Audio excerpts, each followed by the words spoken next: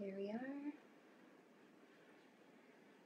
Hi everyone, and welcome to the second episode of our Science Technology series. I am Dr. Vanessa Beasy, and I'm the Scientific Director of the Wildlife Conservation Association here in Nosara, Costa Rica. Today I will be doing a show and tell presentation of an underwater drone. We just received this drone through the Science Exploration Education Initiative with National Geographic.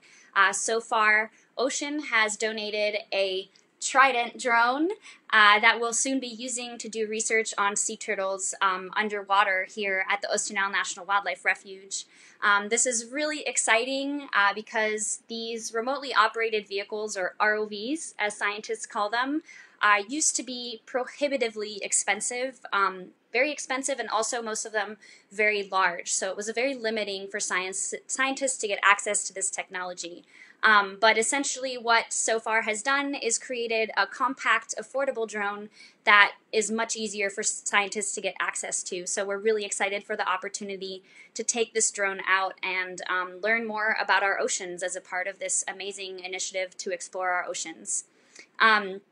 Really quickly, I'm going to check in to see if we have some people watching, see if there are any questions. You can post questions throughout the presentation, and I will answer at the end. For those of us that are joining, we have all of the permits to do this research, but unfortunately our dates were planned for March and we've had to obviously postpone our research. So I actually have not taken the drone out yet, but we're hoping to test it out in a saltwater pool. Scientists have to use all kinds of different technology depending on the research they do.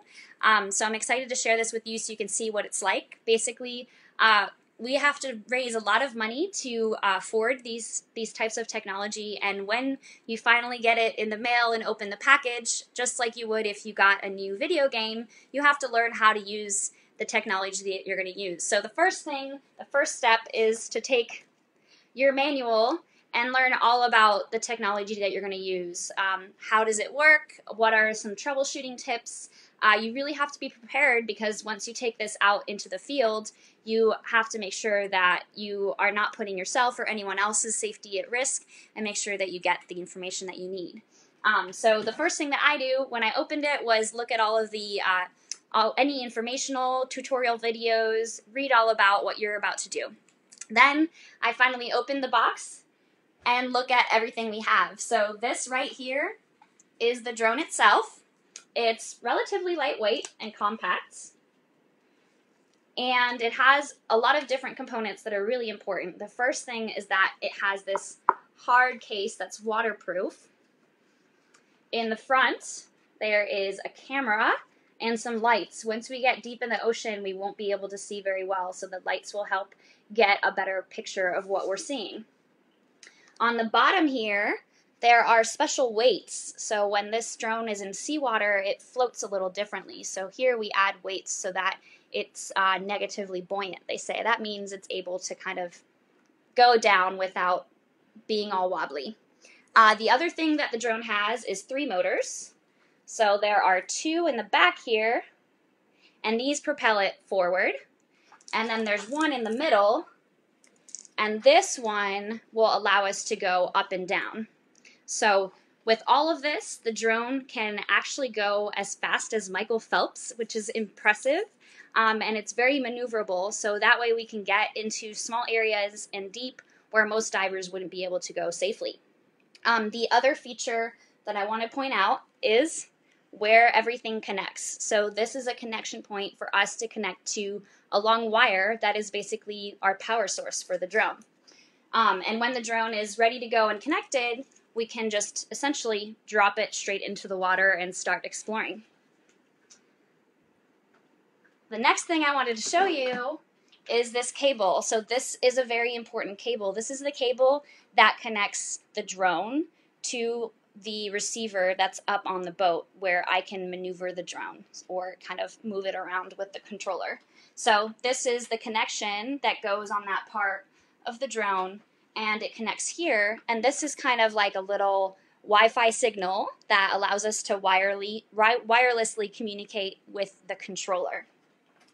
because we want to go really deep and follow turtles around to see what they're doing, we also have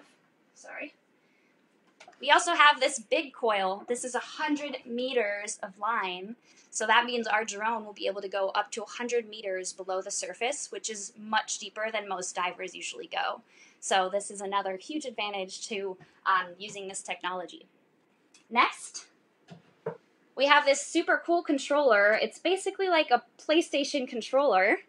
And just like you would use to play video games, there's little buttons that allow you to maneuver the drone, turn on different functions, and move the camera around. You'll notice that there's a bunch of little sticky notes on here.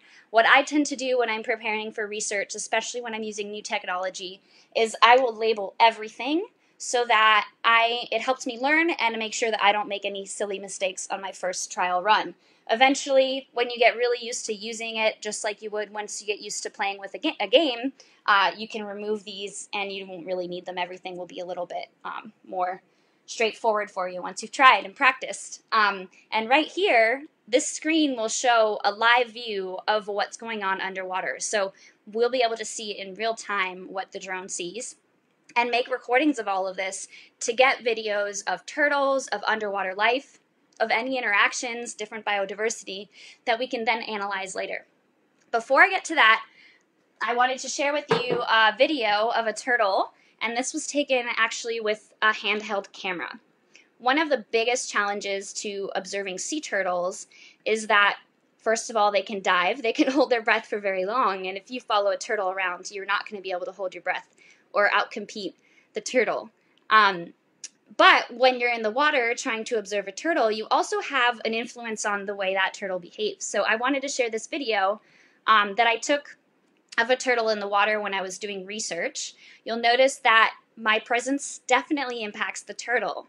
From very far away, she saw me before I even saw her and started swimming straight towards me. These turtles here in Oceanal are really curious, and so just my presence in the water obviously changes the way that she behaves, and that's not ideal because we don't know what this turtle would act like without me in the water. So we're hoping that having this underwater drone will decrease that a little bit. I'm sure the turtles will be curious, but hopefully they won't change their behavior as much as if I was in the water watching them. So we're really excited because you can see from this video, we're obviously going to be able to get some really amazing footage of turtles, but this is more than just getting pretty videos and pictures of turtles. What do we do then with all of this footage and all of these videos? Well, basically, when I get home, we're going to have lots and lots of information on these videos. We'll save those on a hard drive, and then I use a special software that allows me to watch the video and tag anything that I see. So kind of like you would tag someone on Facebook, I can tag the video and say, okay, the turtle just saw another turtle. The turtle just ate this type of fish. I'll be able to label the video, and then we can take that and analyze, well, how long is the turtle diving? What is the turtle doing? And this is going to really help us understand overall what turtle behavior is like. Now, this is a new type of technology for me because we used to use something called a turtle cam, which I will be showing on another show and tell. But this required us to catch the turtle, to get the camera on the turtle, and then to find the turtle, like the camera again later. So having this underwater drone is going to be really life-changing for us because now we can just stick the drone in the water and follow different turtles. We'll probably be able to get a lot more information this way and have a lot less impact on the turtle as well, have less stress, and hopefully also be able to explore all kinds of other things. We have shipwrecks here offshore. We have amazing biodiversity, so we're really excited to start exploring our oceans and see what's out there and report it back to the public.